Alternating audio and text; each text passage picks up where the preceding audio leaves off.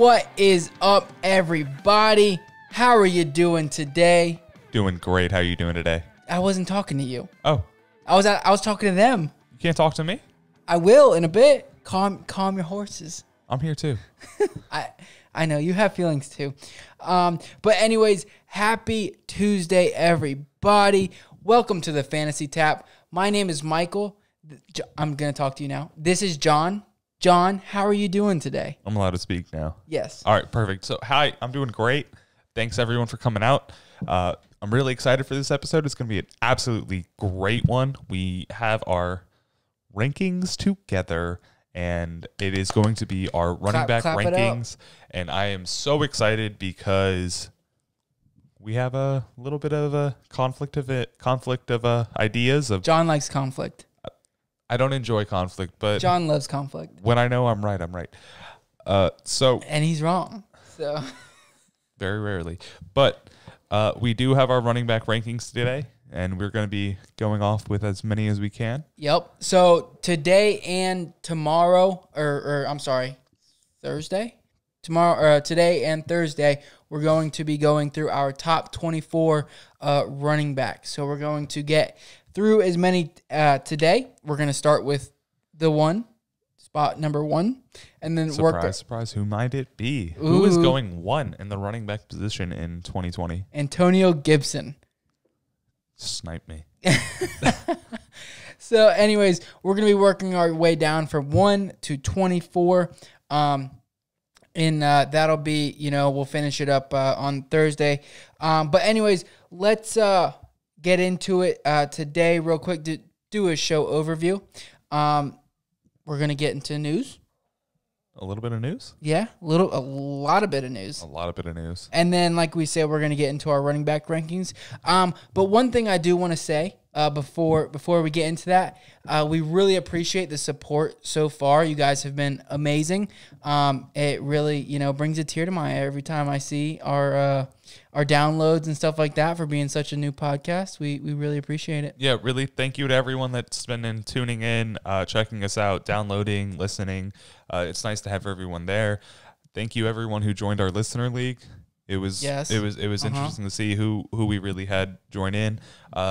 I guess this helmet on the table here. They didn't join for us.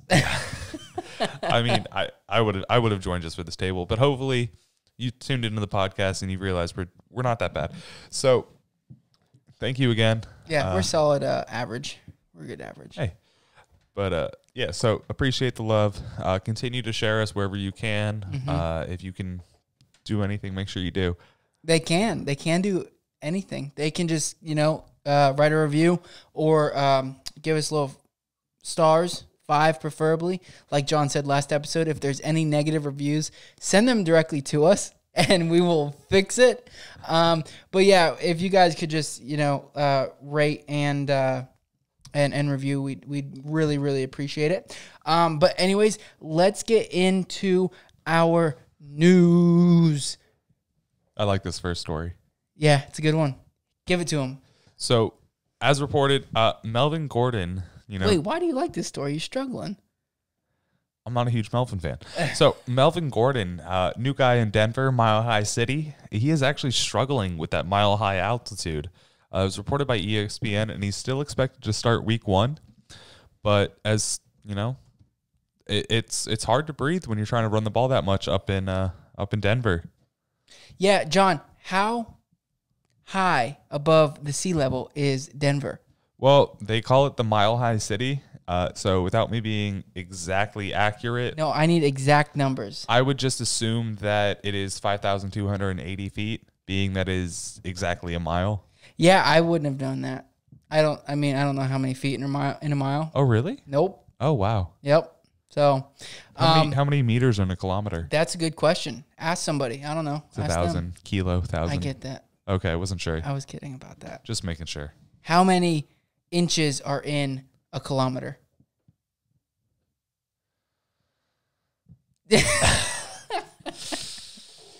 Oh, I stumped him there. I stumped John Stump. 3,106? Probably close. But anyways, like you said, Melvin Gordon struggling with the altitude there. He's still expected to be the week 1 starter. I'm not really worried about it. He will, get acclimated within the next couple weeks and be fine. Don't have him very highly ranked. But anyways, let's move on to the next story here. Yeah, ooh, it's sad for this guy. He's coming into his second year, and they think he tore his ACL, and that's Jalen Hurd, the wide receiver for the San Francisco 49ers. He missed his entire rookie year with a back injury. So, and, if he tore his ACL. He's getting ready to miss his whole sophomore season.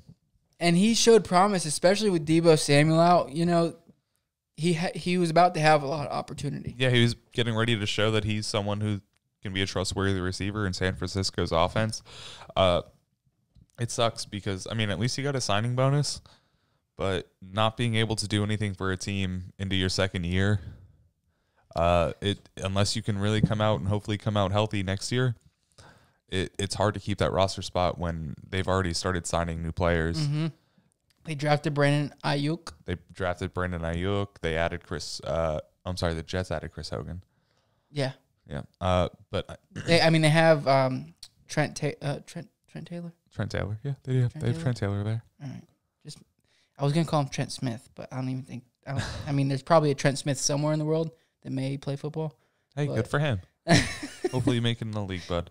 So, but anyways, so that is a piece of unfortunate news. And then our next piece of news, which is getting me, I'm cooling off now.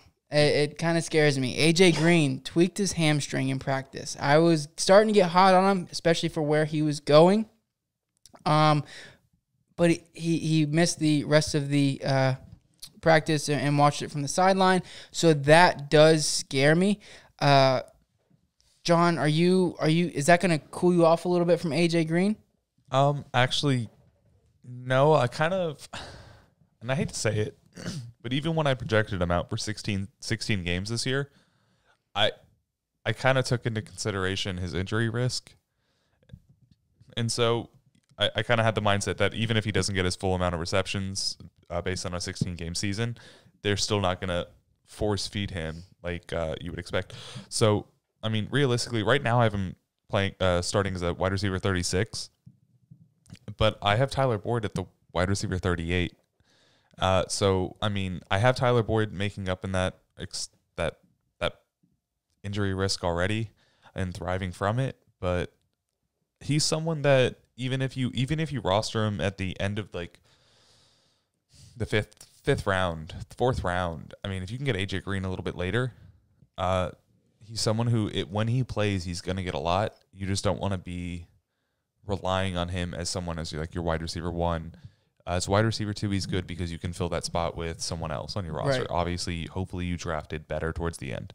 But he's currently going as wide receiver 24 and ADP 57.8 in a standard league. So it's kind of scary. Odell Beckham's going right behind him, and DJ Moore's right in front of him.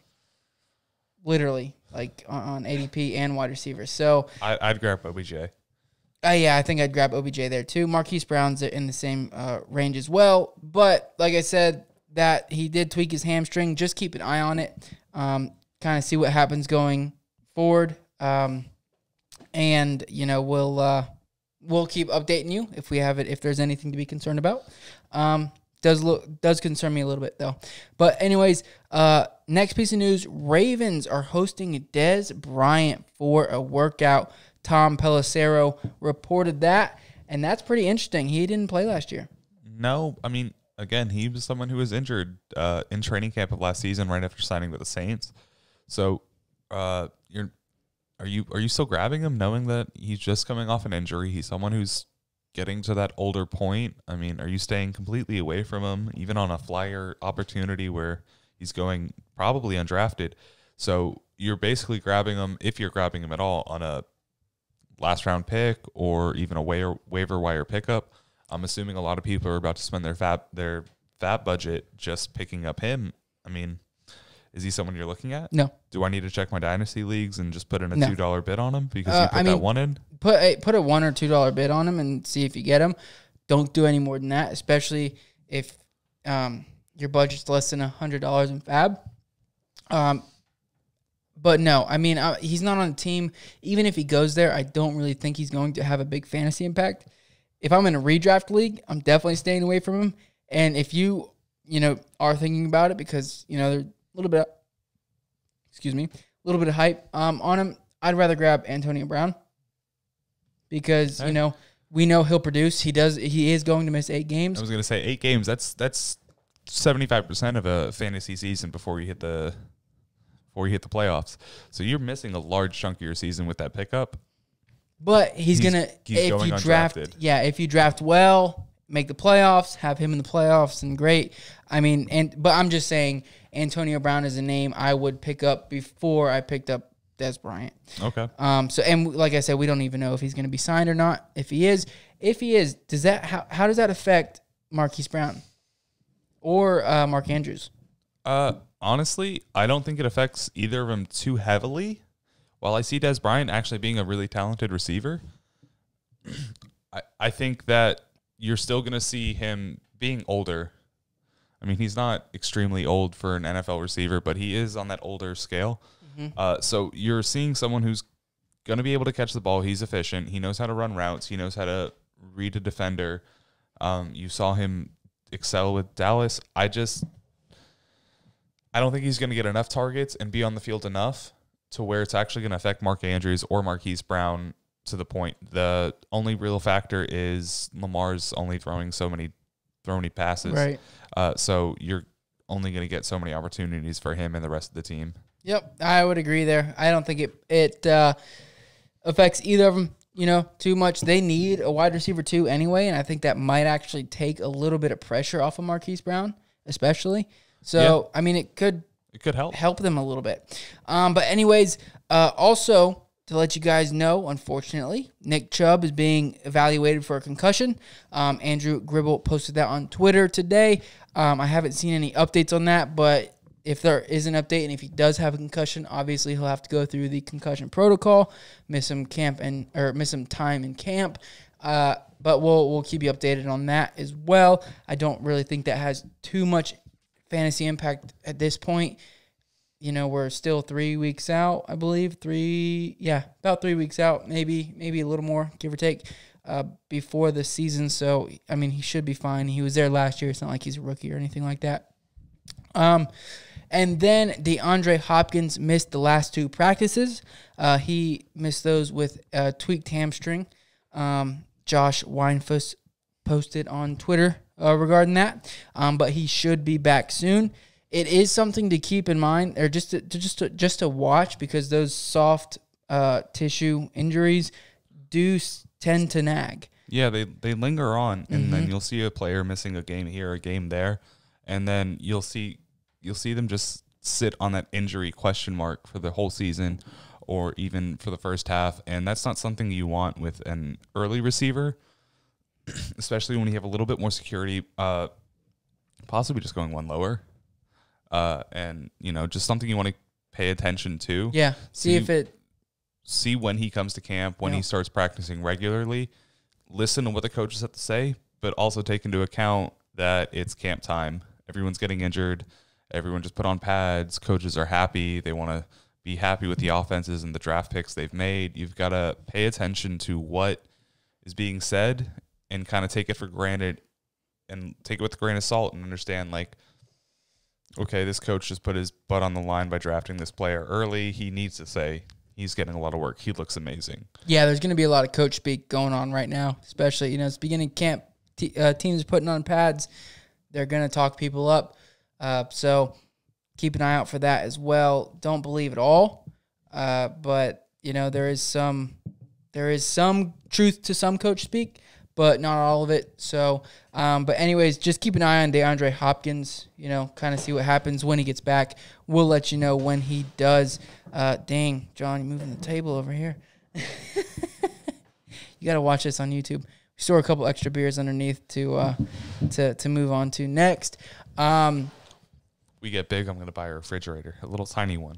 A little tiny. A little $20 refrigerator if you guys want to. One of those little cool ones, yeah. Nice. So, and then our last piece of news which is pretty cool, something we need in this time, of COVID and everything like that. This made me happy to see. Yeah.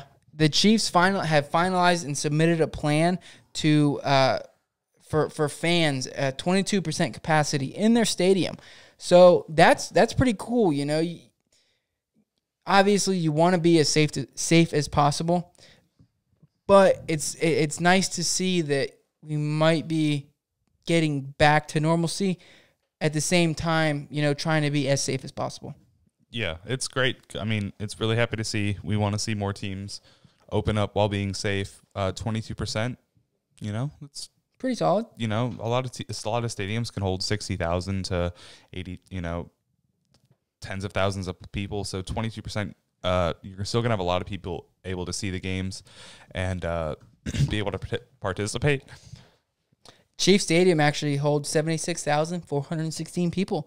So whatever 22% of that is, that's how many people are going to be there. Surprising facts. Yeah. But yeah, so, at least some people are going to be able to enjoy football. But just keep in mind, they are saying hoping for. We are hoping that they are right. And hopefully the NFL doesn't have to crack down on anything and absolutely regulate the fact that people can't show up. But it'll be fine. Doesn't matter. I calculated. I pulled out my calculator. I watched you calculate. 16,811.52 people. 0.52. That's a big number there. So anyway, that's what we got for the NFL news. Did I scare you there? No, a little bit of those numbers. I watched you calculate them. I get it. But you get math? It's a good amount of people. They're gonna make some money off of it. Glad you get math, John. But anyways, let's get into our 2020 consensus running back rankings. But before we do that, actually, because I forgot to talk about it at the very beginning, Purple Haze. It's today's beer of the day. BOTD, baby. The beer of the day is Purple Haze, the Raspberry Lager by Abita Brewing Company. They're out of Covington, Louisiana. You ever had them crawdads out of Louisiana? No, I haven't.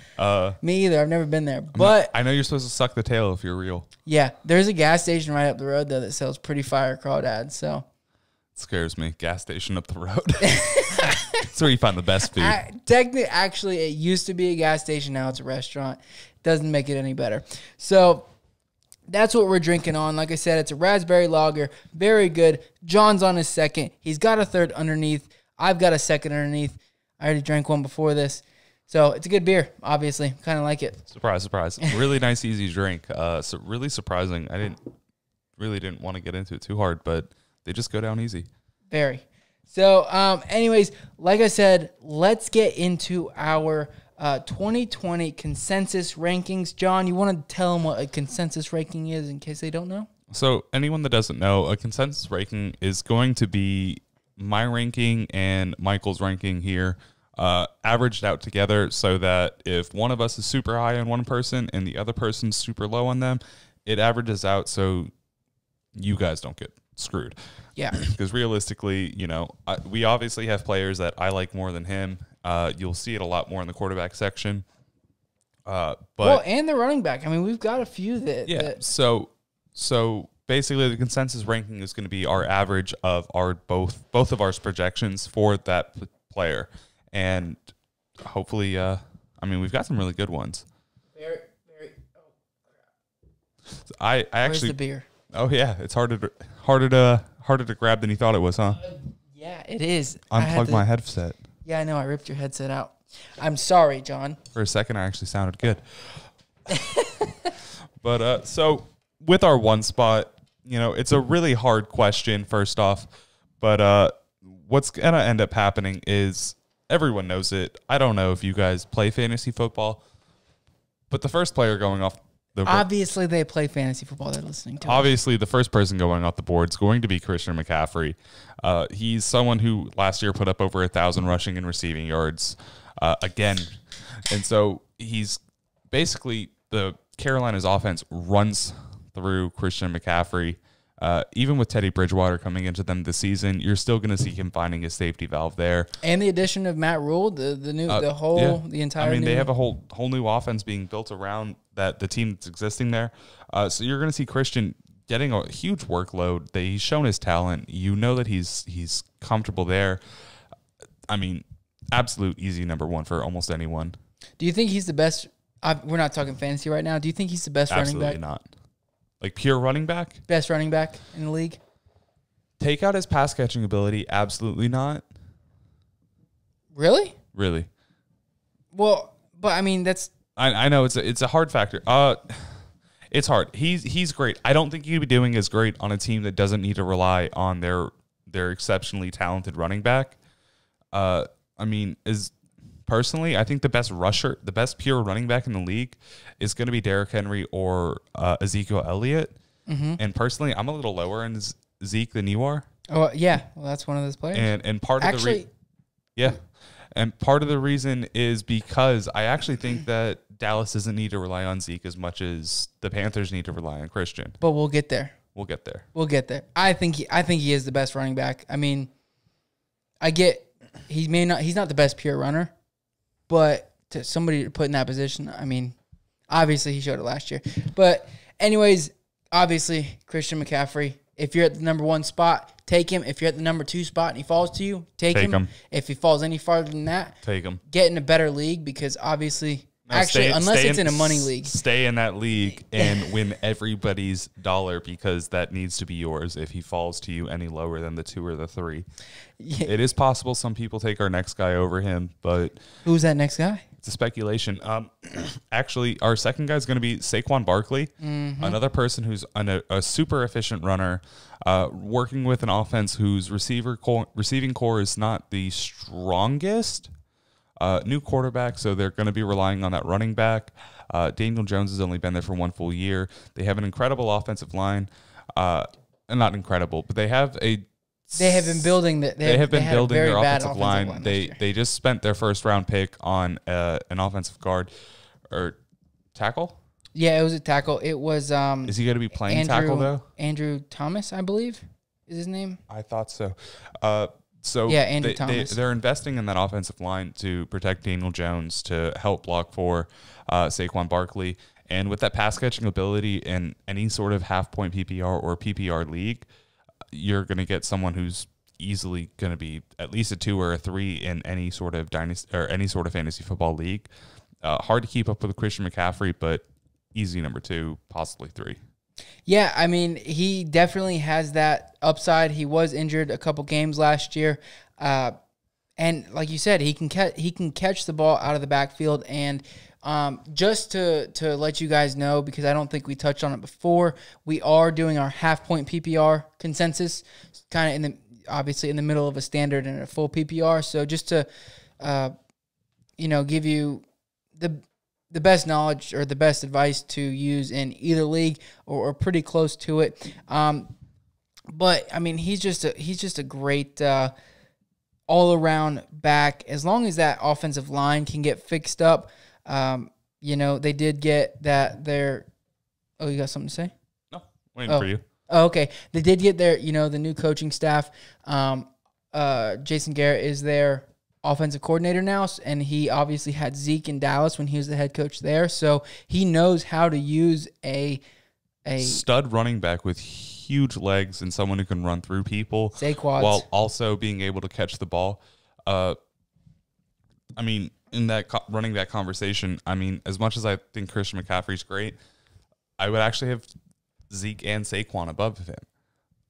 I mean, I think if either of them were on Carolina, they'd outproduce what Christian McCaffrey can produce. And I don't think that Christian would be able to get the same fantasy value or even the same stat lines that he's getting on either Dallas or the Giants. I would disagree with you if he went to Dallas. The Giants, I would agree with you potentially it'd be a toss-up for me. I mean, Dallas's offensive line is ridiculous, the best in the league. I know they did lose their center, but they also have an amazing quarterback, and Zeke definitely has the opportunity there to, the opportunity to put up massive numbers. But anyways, getting back to Saquon, one of my favorite parts is, I mean, he had 88.7% of their total team's running back snaps. While he was healthy, right? Yeah. Yep. Yeah, that's the games he was actually playing. That finished, and that finished third in the league. So, I mean, obviously, he's getting a ton of, I mean, they don't have really anybody else there, Wayne Gallman, but, so if and when he falls to you, at that number 2 spot, take him. Don't let him pass you up. I know he had a down year, but like we said, he was injured a little bit last year. Yeah, I mean, he finished 2018, his rookie season, as the wide receiver running back 1 in a PPR league. So you're expecting a lot from him, especially in a full 16-game season, and especially when he's not playing a couple of those games, maybe hurt. Daniel Jones was someone who found a lot of security in him. Yeah. So, but anyways, let's move on to our next running back. And this is a surprise because this is actually one of my favorite running backs of the year. Yeah, he's definitely up there. John has definitely been convincing me, I changed his mind, guys. Well, a little bit. I mean, I had him at the 4 and behind Zeke, but I did end up putting him in front of Zeke. But Alvin Kamara, I mean, he's coming off of a year where he was injured. He had the knee injury, and what do you remember what other injury he had? It was an MCL injury. That's his knee, but he had one more. I think he had an ankle injury as well. But he came off playing hurt. He didn't have a great season, but now he's back to it. He's fully healthy, and I mean, he's primed. He's primed and ready. He's primed to go. I mean, you have him coming off of a season where he apparently was hurt after week 9, and he still got 177 rushing attempts on top of 97 passing targets. And in years where he's fully healthy and playing 15, 16 games a year healthy, you're expecting over 100 targets and 194 rushing attempts. Last year, you saw Latavius Murray come in and win a couple people leagues because he had those 2 games where he actually got a lot of play. But when Alvin Kamara was actually in there before he was healthy, you saw all the production come from Kamara and not actually from Latavius Murray. And so hopefully this season he's talking about how he's healthy, and you can only take player speak and coach speak with so much pureness. And you can only believe it so much. But the fact that he waited, he's the type of player I truly believe that when he tells me or when he reports out there that I was injured through the second half of the season and I'm ready to go this year, it's someone I believe. And so I think this year he's going to be getting those same numbers. Last year you had Drew Brees out for a handful of games.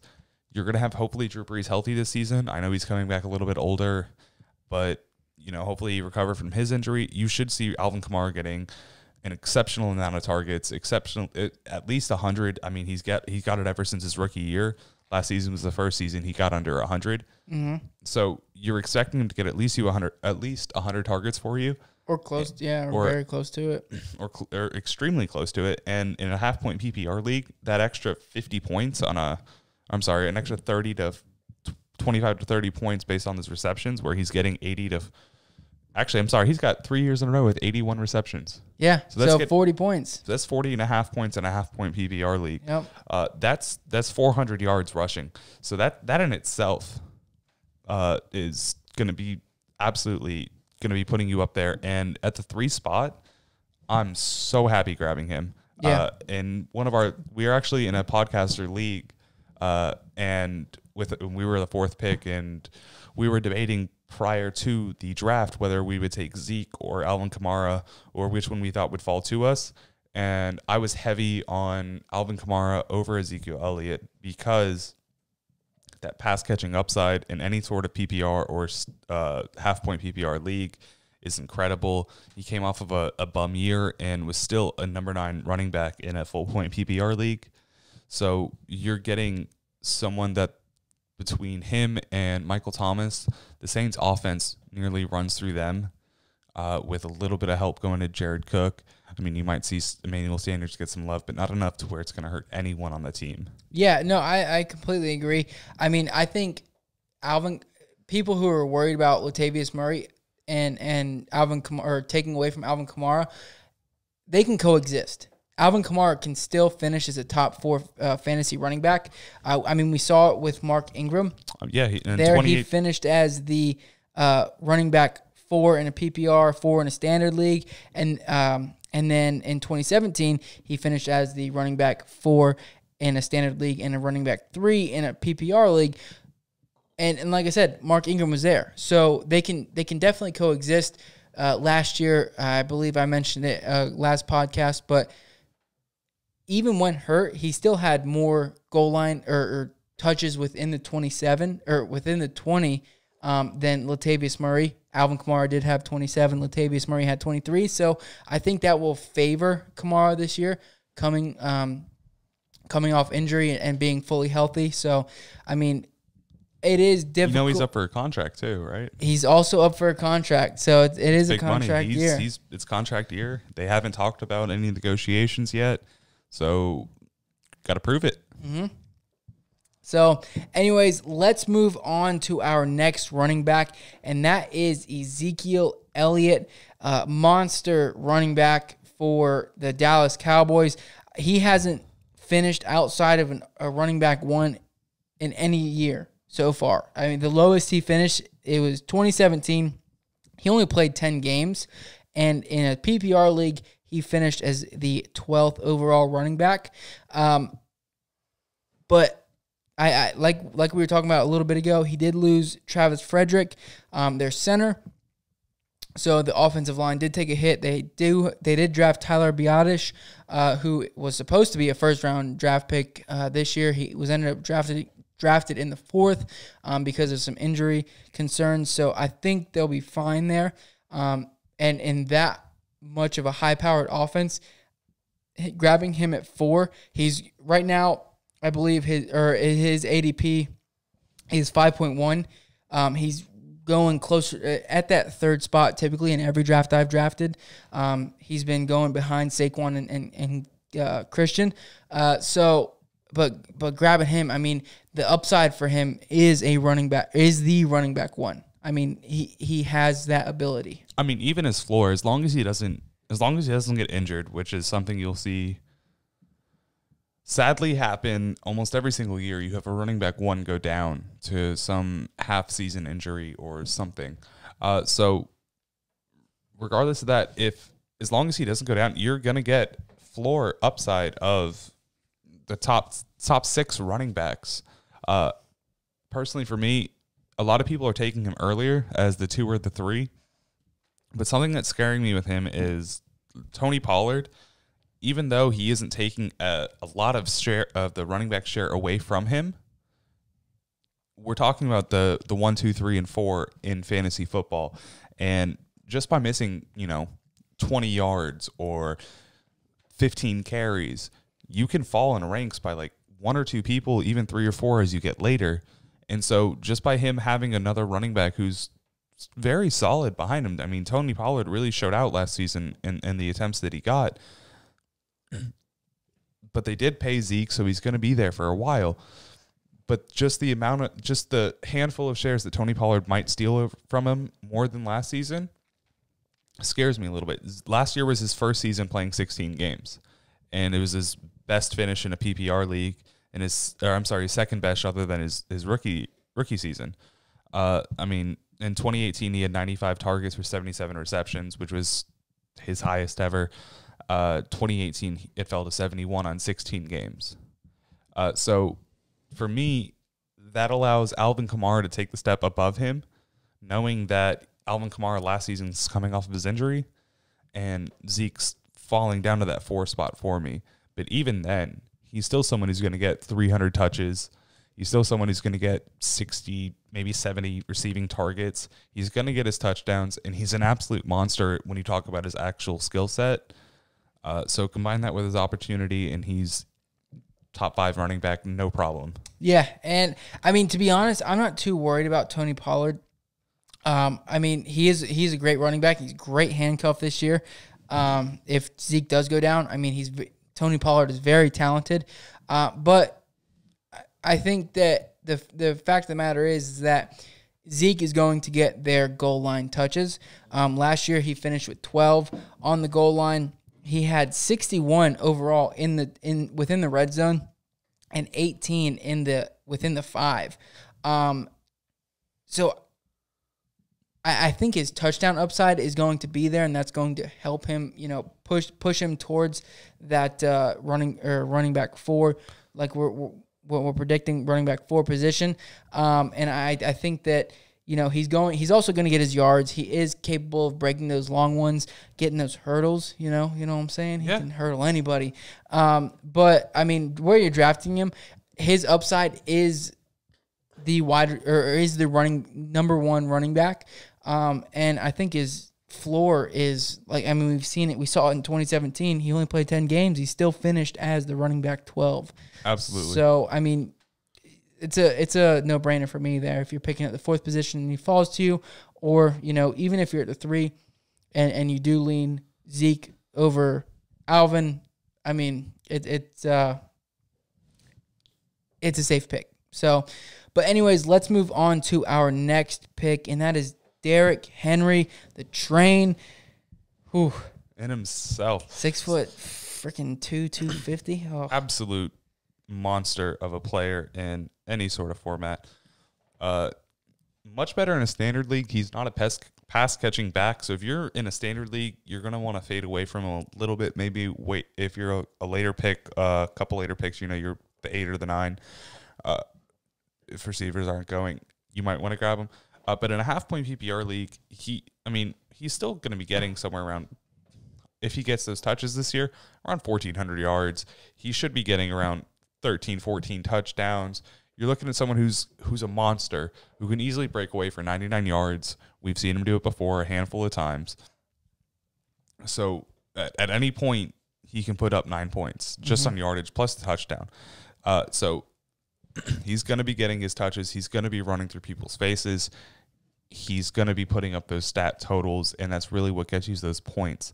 The Tennessee offense really loves him. They rely on him a lot. That's their offense. He's the focal point of that offense. Yeah, and so you're really expecting him to get his touches. I mean, he's going to get hopefully around 300 touches this season. How many touches do you have, or how many rushing attempts do you have? About 305. I got him 308. So okay, yeah, I've got him in for 1,500 yards. Me too. So I mean, when you're talking about yardage totals, touchdown total, if you're getting that many yards, you're getting touchdowns. If you're getting that many touchdowns, you're getting points. Yep. Even without that receiving upside, you've got a baller. Mm-hmm. So Derrick Henry's someone, if you're down at the 5 or anywhere lower than that, if you're not thinking quarterback in a super flex league or wide receiver in a 3 wide receiver or a 4 wide receiver league, you're grabbing Derrick Henry at that 5 spot because he's going to be someone that Tennessee is going to feed, and he can be almost as comfortable as Zeke, Kamara, Barkley, or McCaffrey, but doesn't have that PPR upside. And that's the only thing keeping him out of that 1 through 5 spot, in my opinion. Yeah, I mean, or the 1 through 4. Personally, I have him in a half-point PPR. I have him as the running back 8. So there are a 3 other running backs that I would pick in front of him if I were picking at that 5 spot. But I mean, he is a solid player. If you're picking at the back end in a half-point PPR and he falls to you, people pass him up, then I would grab him there. But personally, for me, I do have him at the 8. What do you have him at, John? In a half-point? I actually have him at the 5. I have him in for 14 touchdowns. I think that, like we were saying, Tennessee's offense relies on him, and amongst him being able to break it out for a big one, when they get into those goal line situations, they're not asking for anyone else. Right. Yeah, no, I agree. I mean, I have him for 12. He had 16 rushing touchdowns last year. I have him for 12. I think there will be a little bit of touchdown regression, but like I said, I mean, that number could go up. because they do run that ball through, or that offense through Derrick Henry. He opens up the entire offense. But anyways, let's move on to our consensus running back 6, and that's Dalvin Cook. Ooh, that's a great offense to be a part of if you're a running back. Absolutely. I mean, last season you had Dalvin Cook actually put up 1,200 yards, and he really didn't even play the last handful of games. I mean, you only had him playing 14 games last season, and coach even came out and said that after his initial injury, he was able to play. He was healthy. They just, they held him for the playoffs. They held him for the playoffs, and I mean that's something you really in the NFL only rarely see. In the NBA, it's a lot more common holding your players for the playoffs and pushing for that playoff run, especially when you're on a team that has barely a shot at it anyways. Well, he's also had a lot of he's been an injury prone, so holding him for the playoffs is expected. But if he would have played those 16 games, let's even call it 15, he could have pushed himself up to maybe the 4, the 5, the 4 in a standard and a 5 in a PPR league. I mean, he could have had an amazing season, and he's someone who, with the loss of Stephon Diggs, you're expecting the Vikings to maybe back off that passing game, even just a slight touch. And even though they were a pretty much run-heavy offense, even rely on their running backs more. And even if Dalvin Cook only gets 85% of that running back share of those extra attempts, you're expecting someone who's going to outproduce or even reproduce what he did last season, especially if he gets a 16-game year.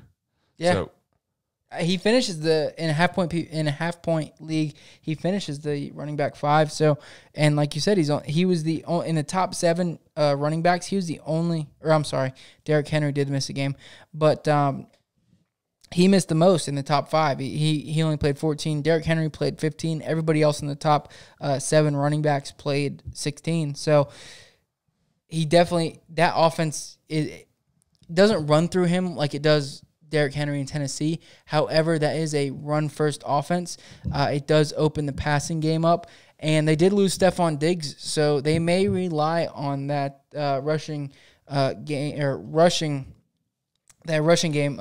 more than they did last year. Which as long as Dalvin Cook can stay healthy, that then he will give you a return on that investment, or at least finish in that top 5, top 6. The top 6 running backs. So if you're drafting Dalvin Cook, though, I do suggest grabbing Alexander Mattison in like the 9th round, 8th round, just to handcuff just in case. Yeah, I mean, he's someone who showed a little bit of injury risk, and you kind of want to make sure you're prepared for that. I mean, he's missed, he missed 12 games back in 2017 just for his ACL. But which is crazy. I mean, ACL is one of those injuries where when they come back, you're kind of questionable on how they're going to perform. So it was nice to see him come in this year. He did miss these 2 games that they're talking about on a left pectoral strain or a left shoulder sprain back in 2015 or back in week 15 of 2019. But it is a low re-injury risk. So I think if anything, it was more just let's keep him out for the playoffs. Yep.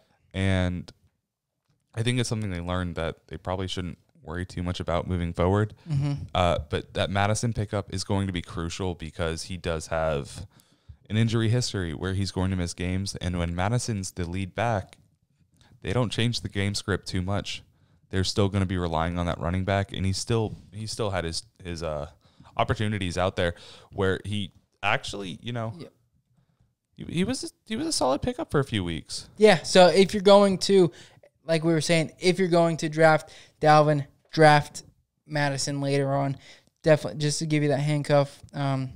Anyways, let's move on to our next running back. That's Austin Eckler, consensus running back 7.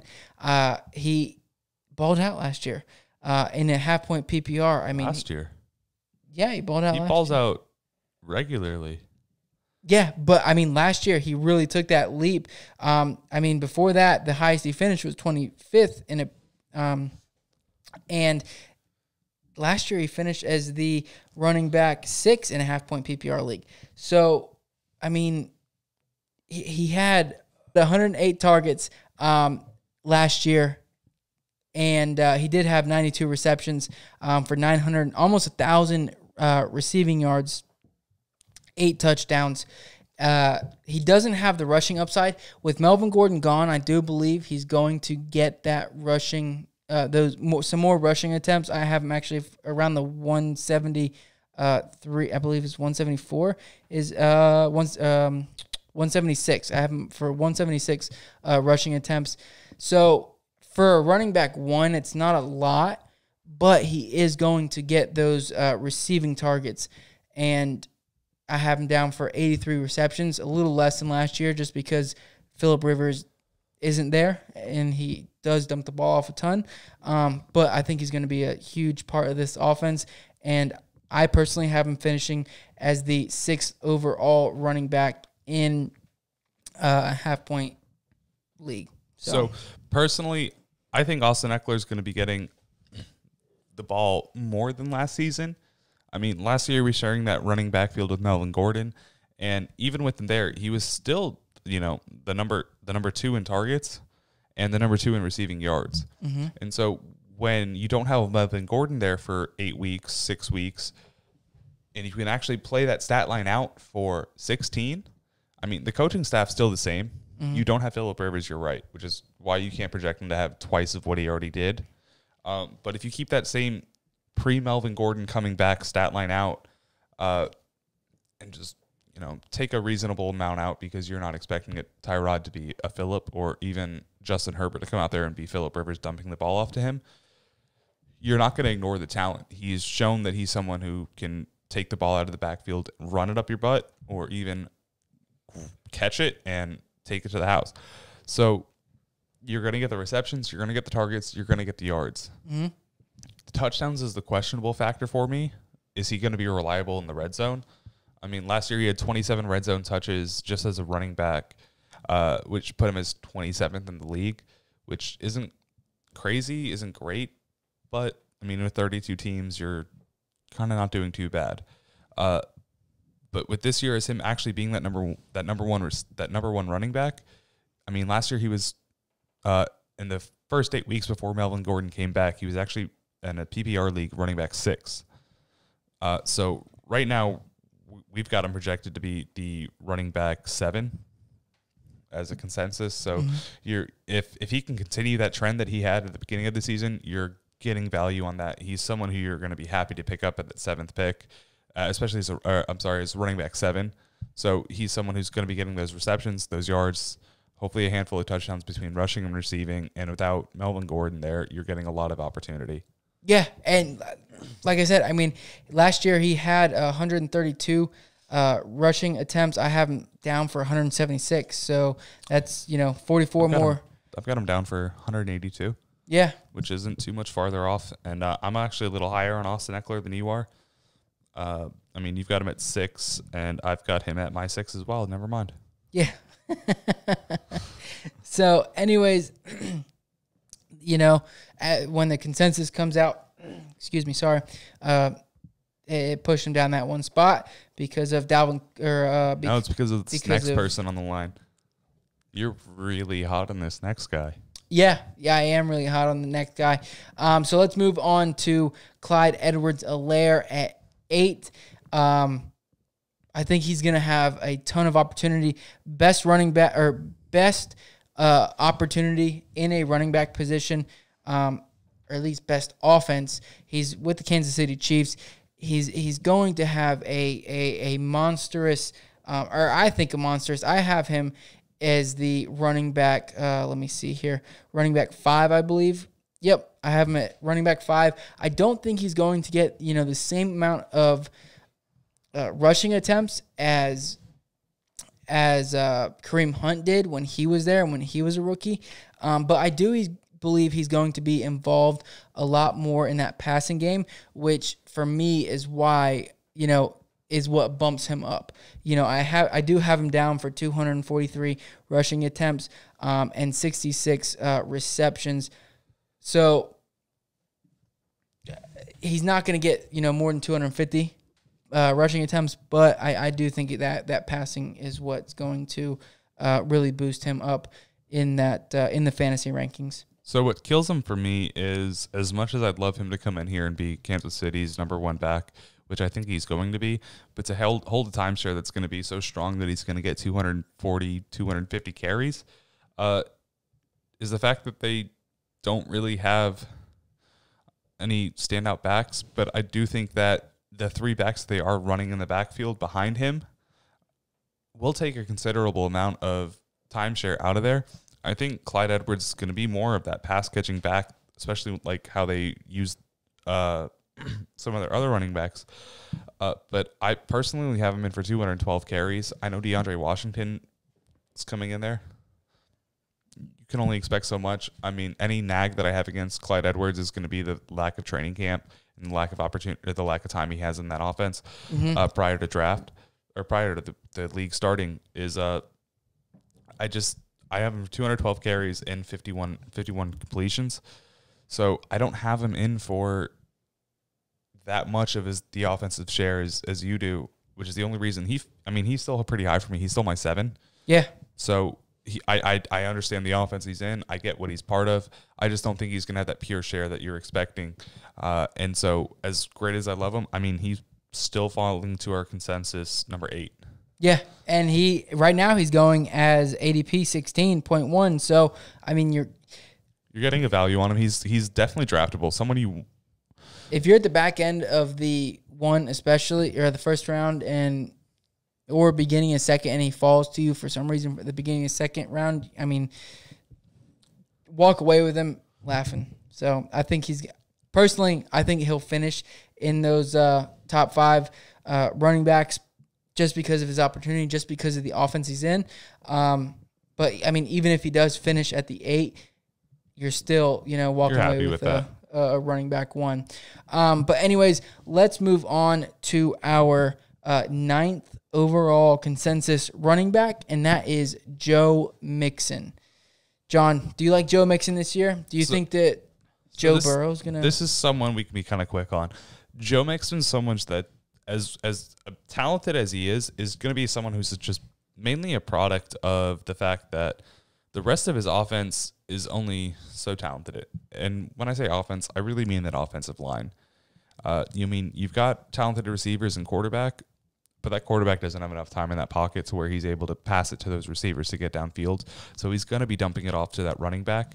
Last year he only had a 16% snap share, but he still had 1,138 rushing yards and 287 receiving yards.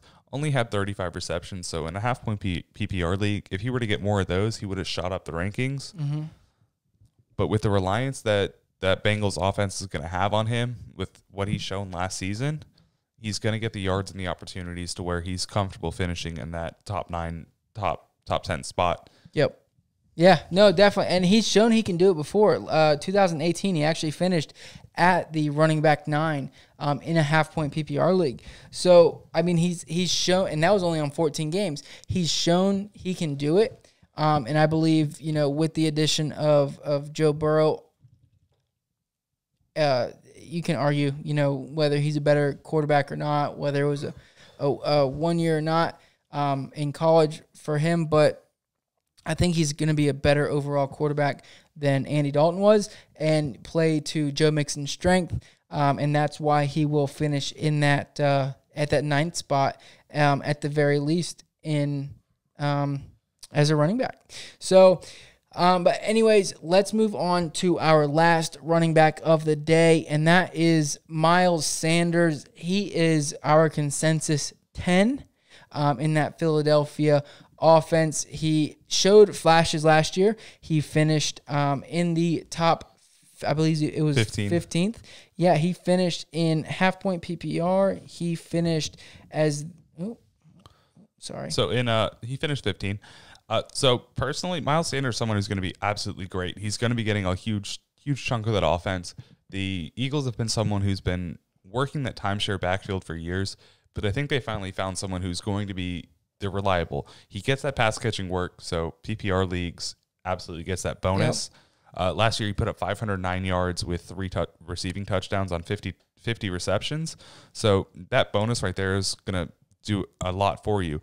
They've dedicated their rushing offense towards him this season. They haven't signed anybody, which is great. Exactly. There's a bunch of free agents out there. They could have signed somebody if they didn't trust him. And knowing that they trust him, especially when he had a 4.5 yards per carry last season, you give him a handful more attempts and actually put the faith into that offense when he didn't really see much work until possibly, if you want to call it, week 3, but really week 6 is when they started giving him a larger portion of that offense, and then week 13 is when they actually started really falling into him.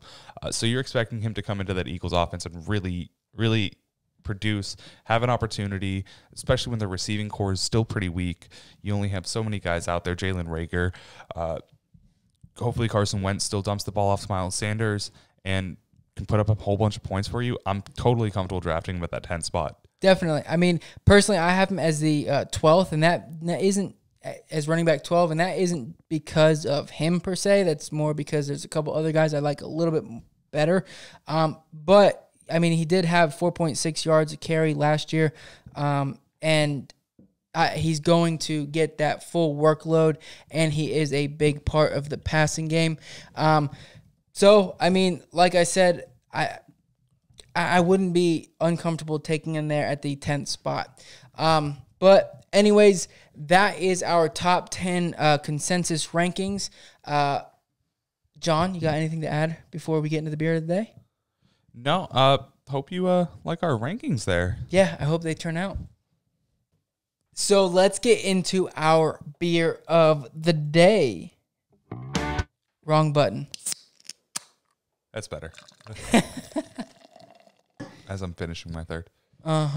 So anyways, like we said, it is the Purple Haze Raspberry Lager from Abita Brewing Company out of Covington, Louisiana. And it was a good one. John obviously enjoyed his. Finished 3. I finished 3 as well. It was a nice 6-pack gone. So... Lucky they sell them that way. Yeah, exactly. So, anyways, they were founded in 1986, so it's been around a bit. They are, like I said, they're from Covington, Louisiana. A pretty cool fact is they actually don't just brew beer. They also brew soda, which is pretty dope. So if you're going to Covington and you want to go to the brewery, bring the family along. They can try the root beer. They've got root beer, cream soda, and cake soda as well. So check those out if you're in the Covington area. If you go to their website, abita.com, that's ABITA, you can check out their events, what's going on, where you can find their beer. If you hit the brews tab and go down to Purple Haze, you click on that, there is a little find the beer there. It is a year-round brew. Well, where did we pick this up? Publix? Publix, yeah. Yeah, so Publix for us in Florida, southeast area. Yeah, Georgia. Yep, check it out. If you don't have a Publix, click on the go to their website, check out their Find the Purple Haze button, and then put in your zip code. It'll tell you where you can pick it up around you. And one of the cool things I was reading about this beer, and being that it's a raspberry lager, and there's a restaurant here locally that sells or has that brie cheese pillow, which is really dope. Appetizer. They were saying on their website that this goes really well with brie cheese. So next time I pick these up, I'm gonna get myself some brie cheese. You gonna bring it here? No. Rude. You'll eat it. I want it for myself. Rude. So team sport. Yeah. Well, I'm sorry. I'm a little selfish. So that is one of the things they say. It also goes well with chocolate, being that it's raspberry. And when you give that little smell that, You definitely get that raspberry smell to it. It does leave a little bit of a wheat yeasty flavor or smell at the end, but you definitely get that really strong smell of raspberry. Same when you taste it. You said it kind of tastes like it's going to be a sour when you drink it because of the raspberry flavor, but it's not. No. So actually, like you just said, when we first took our first sips, we actually thought, the beginning of the sip, you get that tartness. You get that feeling like tartness is about to come on. But as soon as you were expecting that bite from tartness, you get this nice little weedy flavor. It is only a 4.2 ABV, 13 IBU, so it's super light. On the, first time we saw this actually from someone, they actually had it measured on the Lovibond scale. Ooh, what is that, John? That's actually the scale at which they can judge beer's colors and clarity and darkness, lightness. So this measured at an 8, so it's extremely super, super light. And it makes up for it because, like you said, it's super light beer that I didn't even realize I was taking such big sips of. It's the flavor's mild but strong at the same time. It's strong in that flavor, but it's mild at the point to where it doesn't overwhelm itself and really overwhelm your palate. It's a really mild raspberry flavor that kicks up with that wheat yeasty flavor at the end. As far as the smell, all you smell is raspberries. It's absolutely beautiful. Pretty. If I could have a candle of this, I might actually do it. It's brewed with Vanguard hops and it's malted with Pilsner and wheat. Super light, very great lager. Personally, I might rank this as like a 9.1 for me. Whoa. Yeah. That's high. So, and the reason for that for me at least is I'm a man that likes sours and I'm a man that still enjoys beer. And so that lead from a sour to a real beer flavor is really nice for me. It super smooth, as I said. I'm a huge fan of this. I'd definitely buy this again, and it's something I'd probably stock in my house. Sounds like you're going to. I might. Yeah. So, I mean, personally, it's a very good beer. I really enjoyed it. The can art's really dope. It kind of gives you that hippie vibe. The purple haze is in like a lime green, yellowy font, and then you've got purple and blues throughout the background and swirls and stuff like that. Pretty dope. But I think I would give it a 7.9. It's really good. Not my favorite, not my least favorite. Above average, I would say. So, I mean, I definitely, anytime I see it, anytime, I'm at the bar and I want something different other than, typical Make Ultra or Coors Light or something like that, I would pick this for sure. Definitely takes you on that little flavor town of beer. So, but anyways, that is it. That is today's episode, ladies and gentlemen. We appreciate you guys watching. Those are our top 10 consensus rankings. That is the Purple Haze Raspberry Lager. John, tell them what they can do to support us. So if you guys want to, maybe follow, share, subscribe any of our videos, we would really appreciate it. If you want to be in contact with any of us, maybe get some fantasy football advice, maybe recommend some beers for us to review here on the podcast, or any breweries you want us to get in contact with, make sure to follow, like, and follow, like, and subscribe.